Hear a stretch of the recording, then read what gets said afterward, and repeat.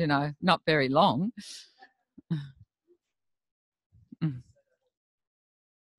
On your hands and knees. And notice the configuration you've got where your hands are in relationship to your knees. Are your knees wider than your hands, or your hands are wider than your knees? If you look sort of underneath you, is your head in the middle of your hands and your knees? Or is it a little bit off to one side? Just to notice. How much are you holding yourself up off the ground, maybe? And how is it possible maybe you could settle something in your belly or your chest? Just a little bit more onto the ground, just softening into the ground a little bit. Could you now find a place, and feel free to reorganize your knees and hands wherever you want, where you can put the top of your head on the floor? So obviously your elbows are going to bend, so it's the top. Actually, let's come back up to kneeling. It's a big one in itself. Come back, kneel. Where's the top of your head? Where do you think the top of your head is? Do you know where the top of, how specific can you be about where the top of your head is? Or is it sort of somewhere in this general area? Huh? So just notice, do you use a hand? Do you use a finger? Okay, could you place that part of your head on the floor? And simply notice where it is in relationship to your hands and your feet. So we talked a little bit the other day about this.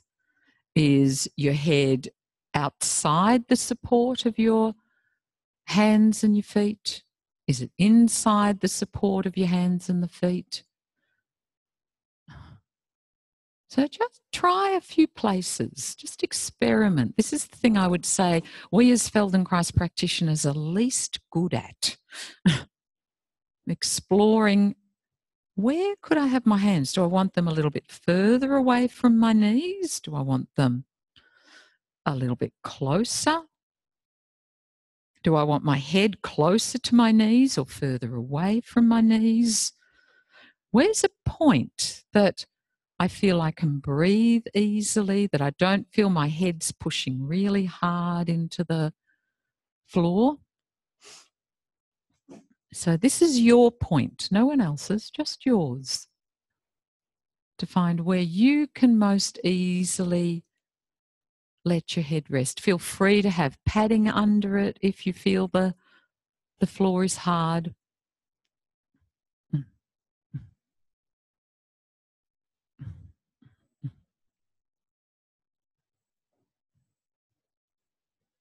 And very gently, we did this a little bit with Ruth, begin to roll your head a little forward and backward from the top of your head. Just a little forward and a little bit backwards.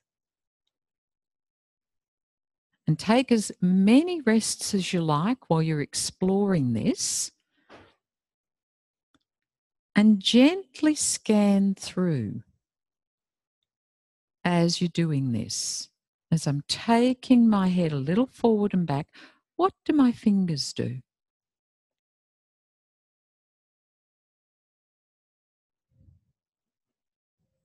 What do my wrists do? So as much as you can, if you can, you're in your elbows are off the floor, but if you need them on the floor, that's fine.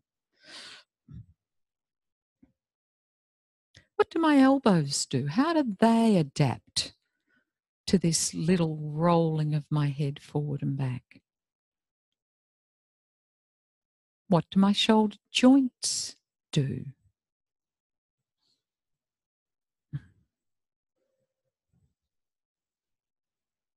What do my collarbones and my shoulder blades do? Are they all able to respond a little? Are they all alive to this very small movement of rocking my head forward and back? So what do my shoulders do as my head rocks forward? Where would they move through space? Do I try and keep them in a fixed position? So how do I let them respond? Where do my shoulder blades go? Do they slide on my ribs a little bit?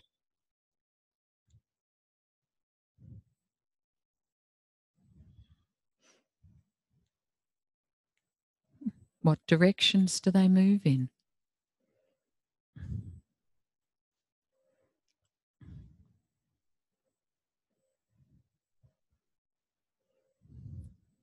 What's happening in the relationship of my chin and my sternum? That's something else we've been looking at in different lessons.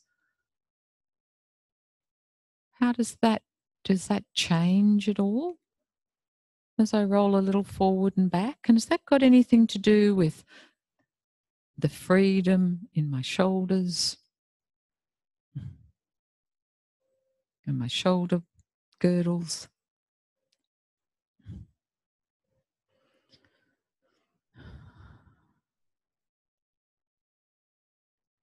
And pause. Just sit back for a minute and just see what's that done. What's this putting the top of your head on the floor and just rolling it a little bit forward and backwards done to your sense of maybe how you support yourself in space?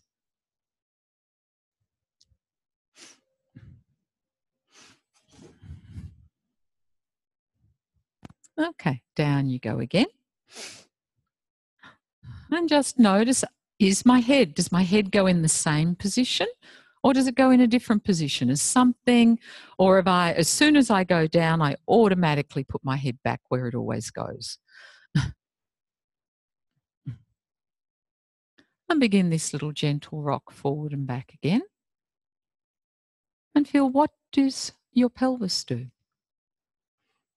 How does it respond to this little movement of your head forward and back?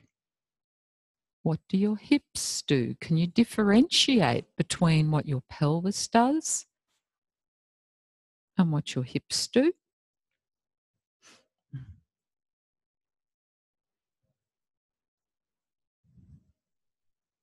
What do your knees do?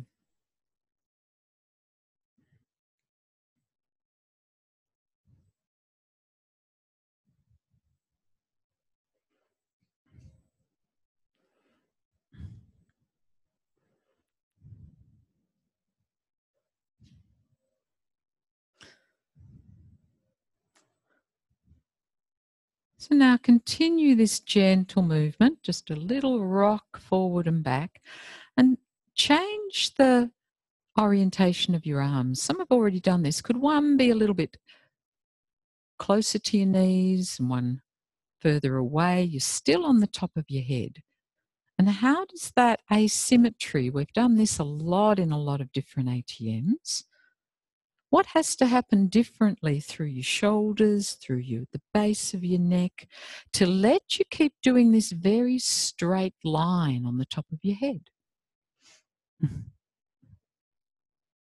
You've just changed the orientation of your arms, Elizabeth. One's so they're just a little asymmetrical. One's closer to your knees and one's further away. So how does this force, still thinking of your knees and your pelvis and your hips, go through you? And then you could change your hands the other way. And really feel how this asymmetrical position might change which knee moves a little bit more, or the angle that your pelvis moves on. But something about in this asymmetrical position, you can still stay within this very small straight line at the top of your head. So you might notice that your head goes off on a diagonal as you do it. So what could you allow to soften somewhere that means that your head can still stay in the middle, or your skull?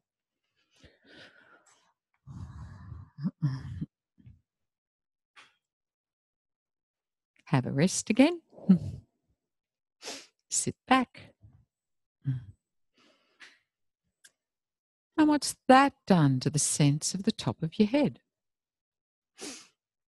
By exploring it in slightly different configurations in your torso.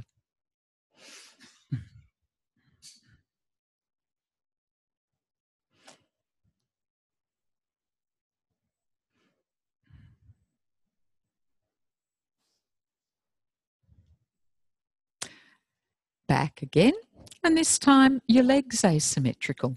Arms symmetrical, legs asymmetrical. So again, as I said, we've done this in other ATMs over this segment, really exploring how this is going to send the shape through a little bit differently to the top of your head.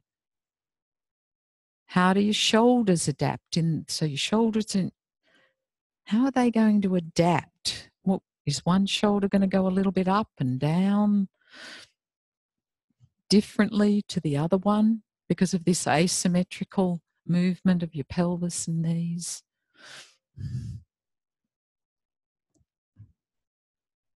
How do you let these movements wind through you? And then your knees the other way.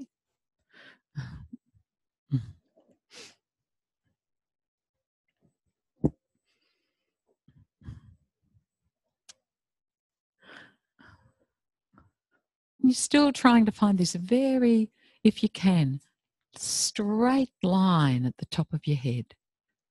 That even with all of these changes in your torso, you know where the top of your head is.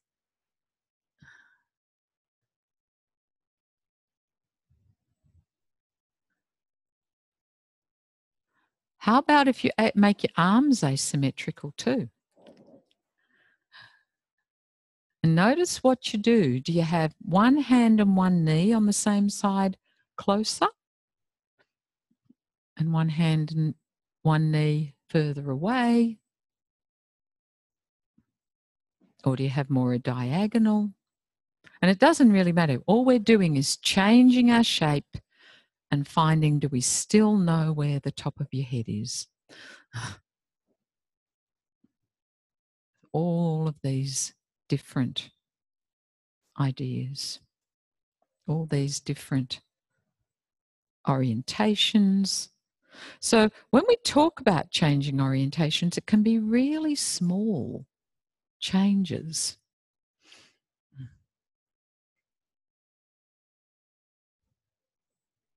And then come back to sitting. Where's the top of your head? Is it a little clearer? And what does the top of your head give you?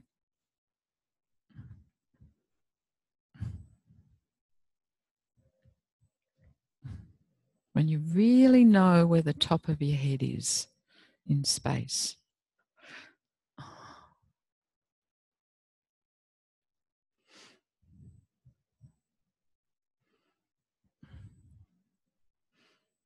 So keeping that sense of the top of your head, and even put your finger on it, go, where is it?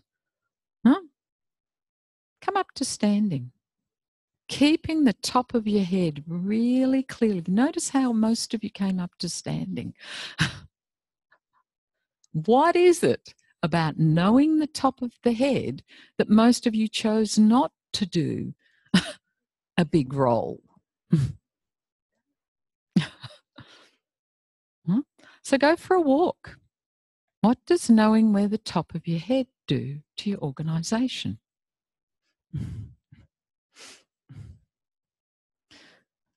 And then sort of lose it in your image. What happens when it's not in your image, the top of your head? And then get it back again.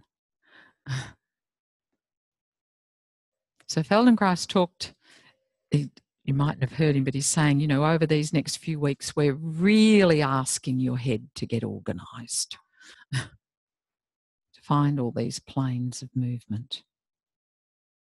How would you turn if you had a top of your head really clearly in your image? Would you go over to one leg and do a big turnaround like my grandmother did? No. So maybe there's something in all these deportment lessons about putting a book on the top of your head. What it does to organise us. Knowing where the top of our head is in space. How light are your arms when you know where the top of your head is?